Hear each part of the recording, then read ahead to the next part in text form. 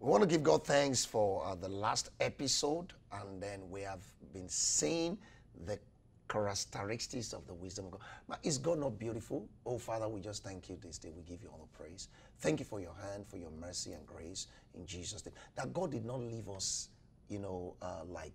scattered, without direction. He even told us, now I am the creator of heaven and earth, and I place you on this planet. I'm telling you, you can miss out my wisdom like Adam miss it. I don't want you to miss out on my wisdom. You remember the wisdom of serpent? He says it's devilish.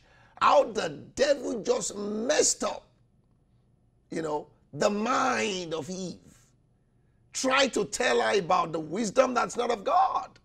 Oh my goodness, man. And he's been doing that long time ago. He has never stopped doing it. He's been doing that. That's why now you don't need to be confused. We saw that this thing, whatever lead to confusion, he said, where there is strife and where there is envy, there is confusion and every evil work. So when you hear people, I'm confused, you are not operating the wisdom of God. There is no confusion in the wisdom of God, but purity and peace. You just sit down on it. Oh God, unexplainable peace. A kind of peace that you can't replicate. Settled down peace. I mean, you don't have the result, you don't have the manifestation, you don't have it in your hand ready, but you're so peaceful because you know your God cannot fail. The God who speaks the word, he cannot disappoint, just like Joshua and Caleb at the peace that we know that the land that God spoke that is going to give us is ours, regardless, despite whether the giants are there. We know they are bred for us. What a wisdom. Peace. I mean, Jehoshaphat was walking towards some 3 nations who has brought swarms of armies to devour him. And Jehoshaphat was going there praising God with peace. First of all, purity, fasting, prayer. That was what they did. And then purity of, you know why our wisdom is not working today? It lacks the foundation. What's the foundation? Purity. Purity. Impurity is there. That's why we need the blood of Jesus. That's why we need to walk in God's way. That's why we need to obey God. That's why we need to begin to engage the doing of righteousness. I know we have the positional righteousness. We are the righteousness of God, but we need now to begin to use the power of the Holy Spirit to do righteousness. And you can imagine how our life will be. Now, the wisdom of God is first of all pure, peaceable. The next one is gentle. It's gentle. To be gentle does not mean you're weak. To be meek does not mean to be sick. To be meek does not mean to be weak.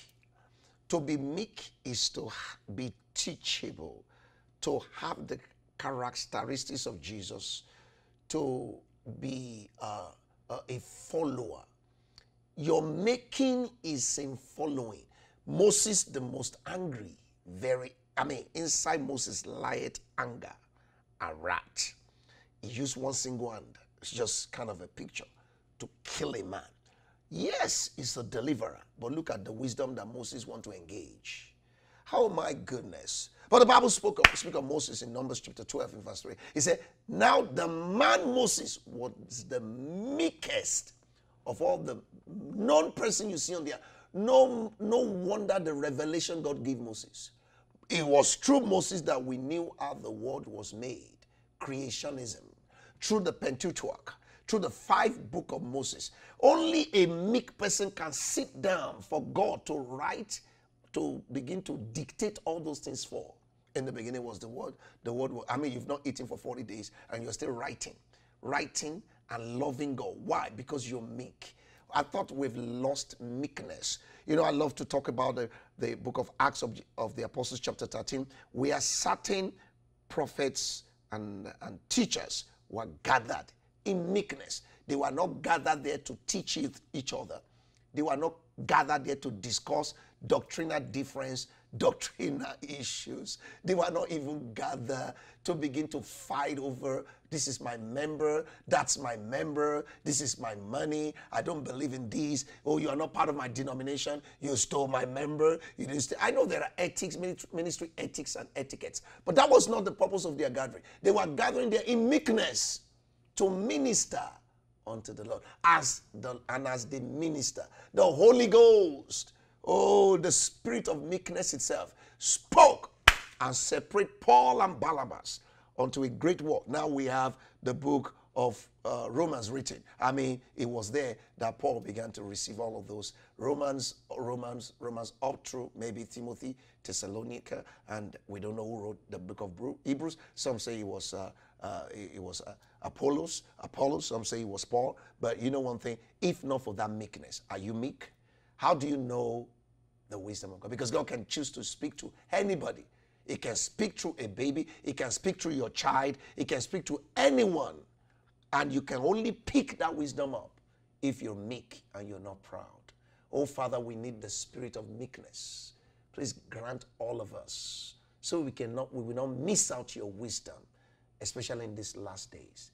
Take all the glory and honor in Jesus' name. We see you during the next episode, and God bless you.